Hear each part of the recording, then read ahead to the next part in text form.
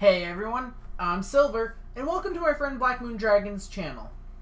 So he does a lot of wonderful content here, like the sneak peek video that just went live today about GB8, which is I'm also going to cover in this video. But subscribe to him if you're already subscribed, don't unsubscribe, he's a really great guy. I really like the content he produces, and his channel's just amazing. I mean, he even shouted out the Vanguard noob, which is a new YouTuber, which will be linked in the description below.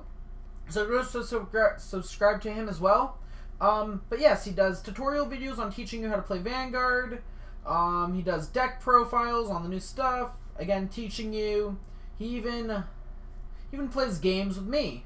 So if you want more of that type of content that's really climbing, just hit that like button.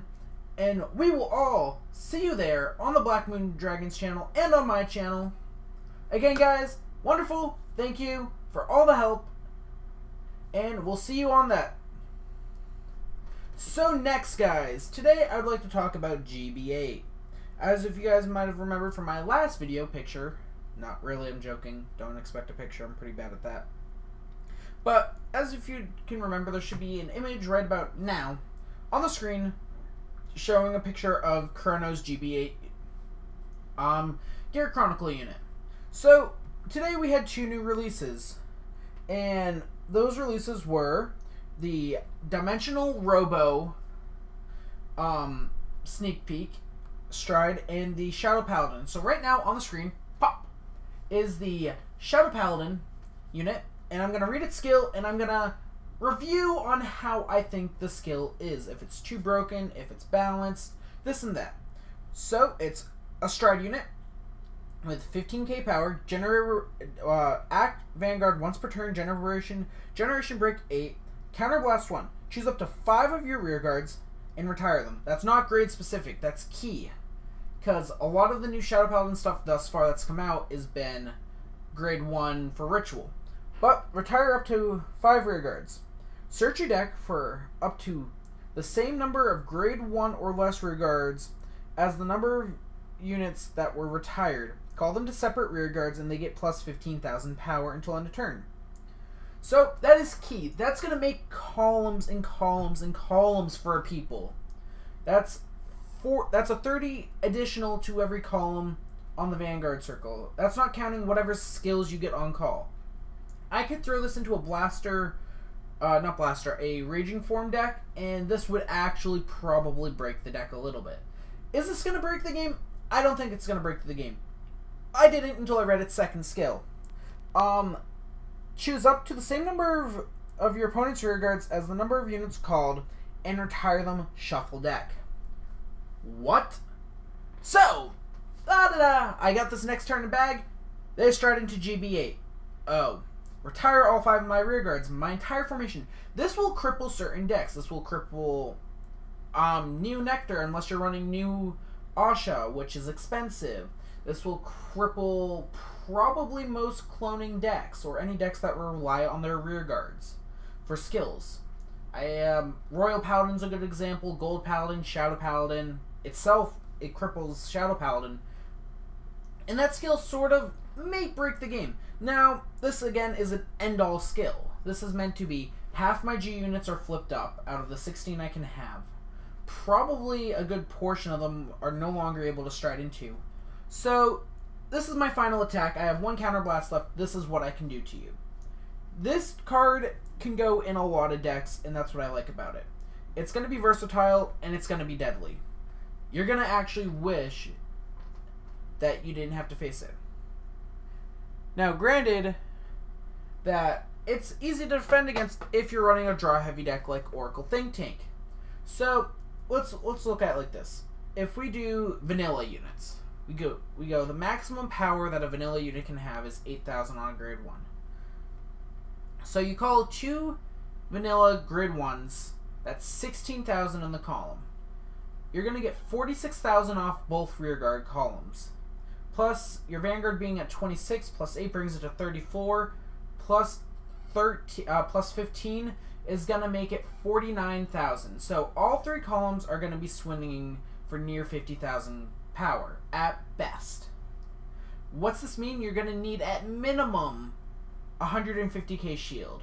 That's 15 of your grade 0s that have 10k power, or 30 cards from your deck. It's not going to be easy to guard, but there's probably going to be a lot more combos, and that probably will finish the game. Again, it's a game finisher. Whoever can get to GB8 first will win.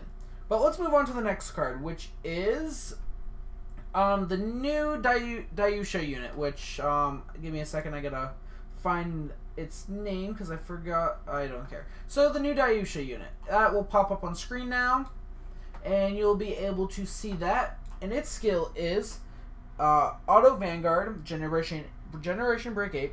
When this unit attacks a Vanguard, this unit gets plus 10,000 power and 1 critical for each rearguard until end of turn.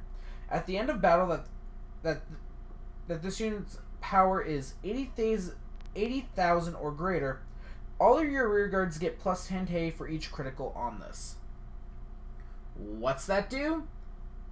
That essentially shafts you. So, Dimension Police is known for its power gains. So you're going to use your rearguard skills to the best of their abilities, and you're going to get 50,000 power on a 26,000 Vanguard, so it's not going to be that hard to break 80k, and you're going to get 5 criticals.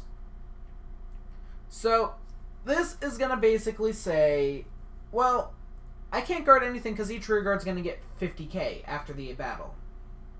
And this is not a once per turn skill. And so what's this mean? Well, in Dimension Police deck, you could run a Commander Laurel. The grade 1. Its skill is rest 4 rearguards and stand your Vanguard. What's this mean? Well, you just dropped basically 90k to stop the Vanguard attack. You might be able to squeeze by and take the rearguard attacks. I'm going to say nope. I'm going to rest 4 rearguards, stand my Vanguard, and swing at you again for 5 criticals and 80k again, because that's what I do. I swing at you for 80k. What makes it worse is if you run stand triggers in this deck, it's going to stand your rearguards, and that doesn't sound so bad, but the way the skill's worded, if you at the bottom of it says all your rearguards get plus 10,000 power for each of this unit's criticals. So you don't reveal any triggers on your first check. Or maybe you reveal a couple criticals, so you add them to your Vanguard because you know you're going to stand your Vanguard. Your opponent PGs you the second attack. What's this mean? Well, last turn you added 50k to all your rearguards. You stood your Vanguard, and let's say you got 3 stand triggers out of your drive check this time. What's that do for you?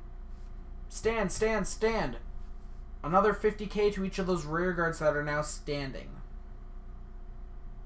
Yeah, that's 100 additional k to every rearguard. And if you're smart, you probably rested Commander Laurel right behind your Vanguard, banking on getting those 3 stand triggers. So now you have 2 columns with 100k additional per rearguard. So that's 200k a column.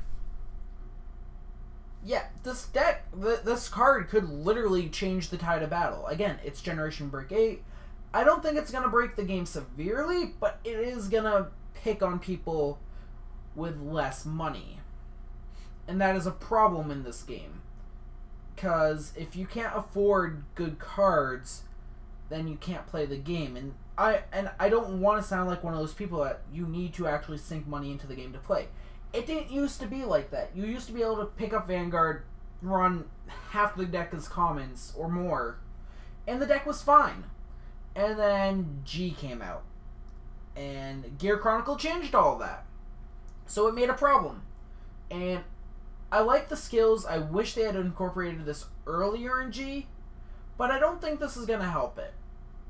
I find the skills fun and amusing, but the second market is broken. I'm not going to ramble on that. That's for a later video, because I wanted to get to these sneak peeks as soon as possible. It's kind of late. I was out spending the day with a friend and just having a wonderful time. I'm sorry about that. Again, the 3 units will appear on screen, hopefully simultaneously next to each other, because I'm awesome at editing. Not really. But guys, until next time, I've been the Silver Wolf. I hope you enjoyed the sneak peek, and I will see you all later. Peace.